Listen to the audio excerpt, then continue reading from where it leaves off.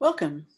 The following video is an overview of remote neurofeedback or teleneurofeedback.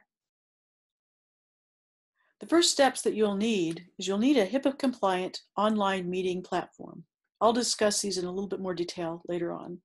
You'll need to decide on the equipment that you're going to use, evaluate your clients for home training to make sure they're suitable, help your clients get ready for home training. Finally, deploy the training platform to the clients, teach them how to use the hardware and software, and then facilitate the sessions. There are some key features for HIPAA-compliant platforms. First of all, your online meeting platform needs to provide the ability so that you and your client can speak to each other directly. You need to be able to see the client's training screen, and you need to be able to take control of that screen to manipulate the training or training thresholds as needed.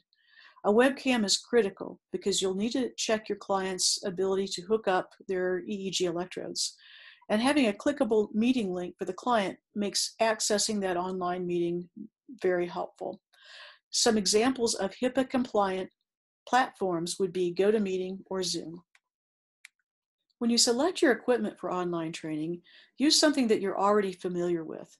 It's very difficult and complicated to use equipment that you've never used before in an unknown situation when you're not familiar with online training.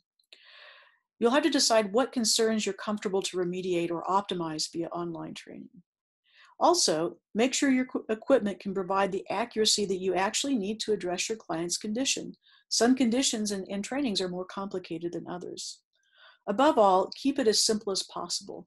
This will help your client feel very confident in your ability to facilitate and run the session and maximize their ability to be successful. Also remember multimodal therapies: breath work, talk therapy, heart rate variability biofeedback. All of these therapies complement neurotherapy very nicely in an online training situation. For prepping your client, the key thing is going to be an adequate internet connection.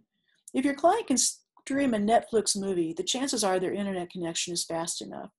A slower internet or sluggish internet connection is going to make the feedback that you see very, very delayed, and it's also going to impede your ability to be able to manipulate thresholds and other features on the screen. Make sure your client has some level of computer literacy. That's almost a given these days, but still there are some individuals, especially older individuals, who may not be as familiar with navigating software and internet and a laptop.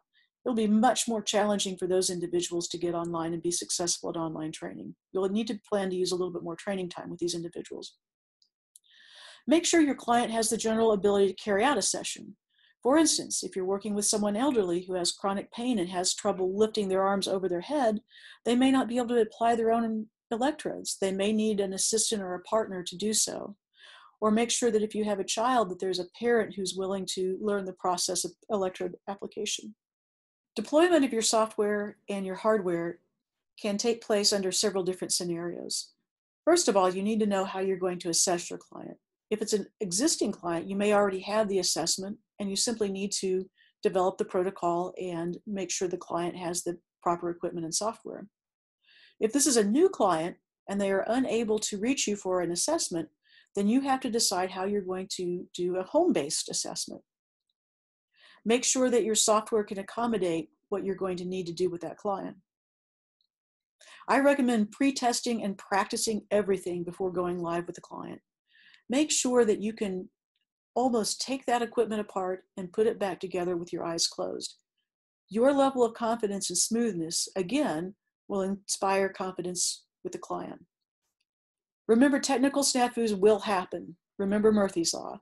But the key is to remain calm, and so will your client, and you will eventually work through it.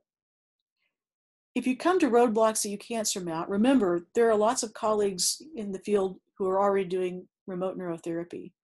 Let's reach out to each other for help and form a community, and together we'll get through the whole online training process. Plan to have your first sessions devoted to teaching proper application of sensors, and that includes tweaking the training, and then the next sessions you'll be ready to really facilitate some good neurofeedback.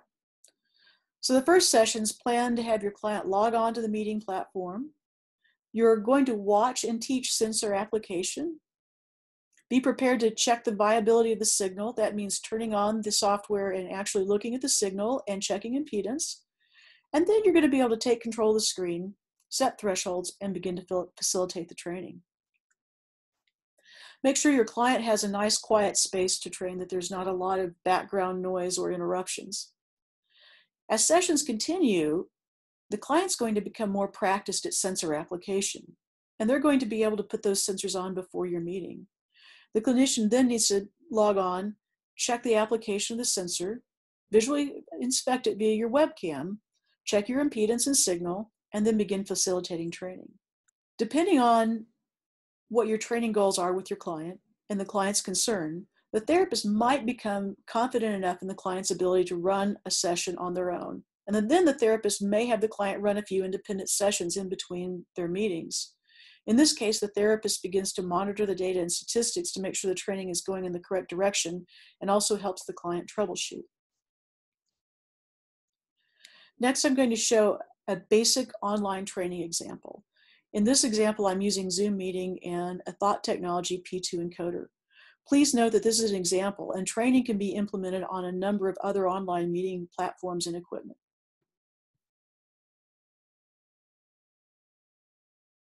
When I open my software, I can click on New Meeting,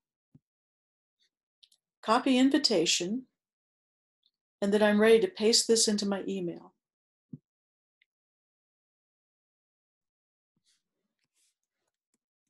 Paste it in the body of my email.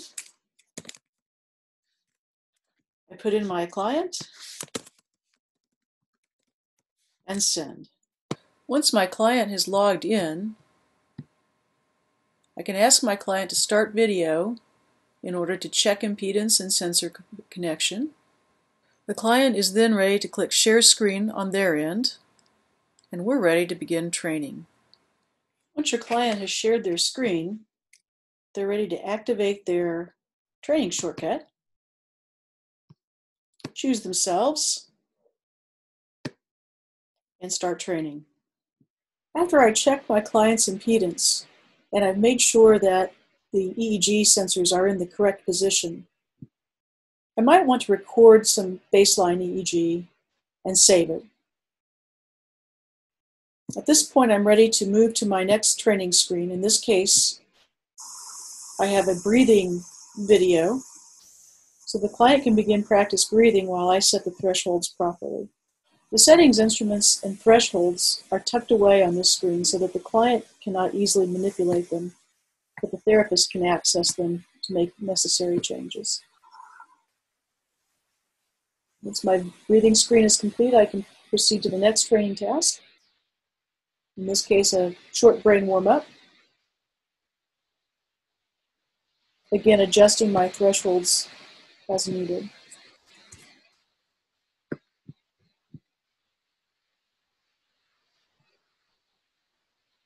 Once my client is warmed up, I can go to other tasks, such as potentially a video.